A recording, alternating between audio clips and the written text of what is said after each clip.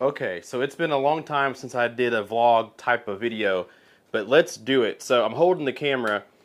I've been using these little speakers here. You guys may be familiar with these. These are the donor speakers that look like clip speakers. If you remember, I did a little video of them and assessed them, and then I painted them white because I've been using them as my surround bat speakers for a while, for a good couple of months now. But I finally went ahead and bought some dedicated KEF speakers to do that with.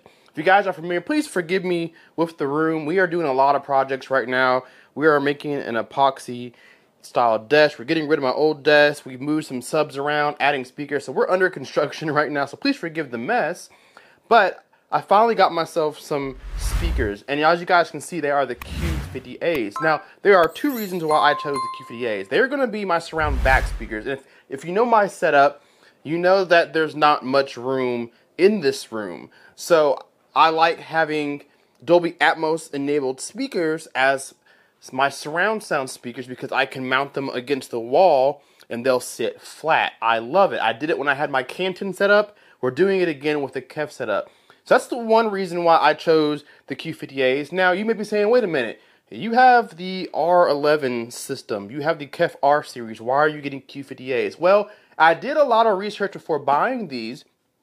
The Q50As are largely the same as the R series. They're very similar, but they're double the price. And the R series is discontinued for the new Metas, and I'm not spending money for the Metas. I don't have the R11 Metas. I have the original speaker. So I went with the Q50s because they will sound very similar to the rest of the system, and because they sit flat on the back of the wall, and they're half the price of the R. So they're going to take place of this speaker here. We're going to finally get rid of these things. I don't know what I'm going to do with them. I don't need them at all.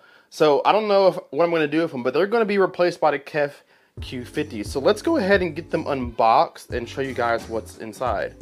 All right, so we are unboxing the Q50As. Now, like I said, these are Dolby Atmos enabled speakers. So these are meant to either be sitting on top of your speakers and pointing upwards towards the ceiling, or you're supposed to mount them high on the wall or even sometimes on the ceiling. But I'm gonna use these as dedicated surround speakers because of their orientation. They sit flat against the wall, so I don't have to worry about space. They have a keyhole type of system on the back, which I'll just open this one right here. It has a keyhole on the back so that I am able to hang them on the wall. If you guys can kind of see right there, there's some keyhole mounts here. Just hang it on the wall and it'll do just fine. You may want to find a stud in the wall, but I don't think you'll need a screw that big. So they should hang pretty much anywhere I want them to, which is just behind the listening position. And then they have binding posts on the top of the speaker here so that I can route my wires accordingly. So that's what it looks like here. It's not the same glossy finish as what I have for the rest of the speakers, but it is white, and that's all that I cared about. That's one of the big differences, is the material. It's like a wrapped vinyl versus glossy finish on the rest of my speakers, but I'm not too worried about that. So here's a little bit better of a look there. See, same UniQ driver array, just like that's in all the other KEF speakers in my system. My system has the KEF R11s, the R2C center channel, and then I had the bookshelves, the R3s. This shares that same kind of design. And so it should have really close timbre matching with the rest of the lineup. And so these are gonna sit in the back and perform as my surround back duties. And I really like these for surrounds in general. If you guys were wondering if Atmos speakers will do well for surround speakers, I highly think that they will. So if you are conservative on space, or you just want a cleaner, more flush look, I think every manufacturer now has an Atmos speaker to match their system. I do recommend them for Atmos speakers, of course, like intended, but they are great for hanging on the wall for surround sound speakers. Now, I'm gonna lightly put this on the back again. There's that keyhole there on the back, and then there's your binding post here right there. So you have a positive and negative that you can choose to use with either binding, or excuse me, with banana plugs or with wire itself.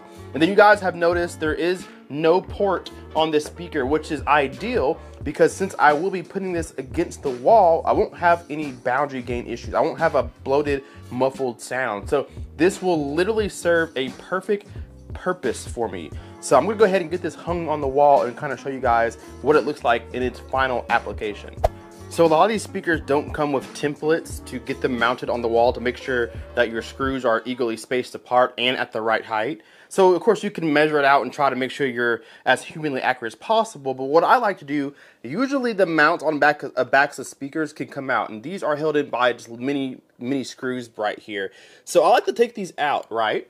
And then I'll take them on the wall. I've already measured how tall I want my speaker to be, how high, and where I want it to be positioned. So what I can do to make sure that I put both of them where I want to, I'll just put one here, and then I'll take the other one off, and I'll do the same thing. I'll make sure that I know my spacing, right? So I can leave this one on here if I want to and kind of retrofit it. Or I can take both of these and make sure that they're the same height measure. It's just a lot easier because if I try to grab this speaker here and try to hold it against the wall and measure and whatever, a little bit harder. So what I do is take off these and then stick them into the wall, make sure that they're measured right, and then once they're the same, I know that I can take them off and screw them back in, and we're good to go. So that's what I'm going to do, is take these off and measure it that way. It's just a little bit easier. Alright, so we got one of them up already, and I'll just demonstrate this. So here's what it looks like on the wall, and I have it a little bit higher up for a reason, because mostly this is really tall, and so I have it a little bit higher than that. Now I may change this, I may move it over and move it down a little bit, but it's not too much past ear level. The reason why I have it so high is because they do have a downwards angle, which is why I really like them for surround sound. You can put them up a little bit higher and angle them down. You can do the same thing for side surrounds or whatever. But I like it up here so that when I'm sitting down, it is fired towards where my ear is. It's really close to ear level as it is, a little bit higher, and that angle down will point it more towards my ear. So I'll do the same thing on the other side. So I like it here. Now, I don't like that the binding posts are on the top because you'll see your wires, but I do have wire tracks to hide that. So we'll put a track here and route it so it looks nice and clean, goes down behind the chairs. You'll never see it. So that's what it's going to do. That's what purpose I want this to serve. All right, so we have both of them up. I'll get some wire tracks to hide that there, but this should work perfectly. I like it. I just turned on some audio on the screen here just to check and make sure they're working, and we got sound in the left one, and let's check the right side. We got sound in the right side, so we're pretty good to go. There's an example of it with the grill on, and it just clears my seat. I can lay this flat and not have a problem with knocking it off or rubbing against it, anything like that. So should serve its purpose well. So this is going to be my final speaker in the system for a while as far as my KEF goes. I am so happy to finally have a full KEF system. Get rid of these. These literally are $60. And so having a system like this with all these expensive speakers, having a $60 speaker is terrible.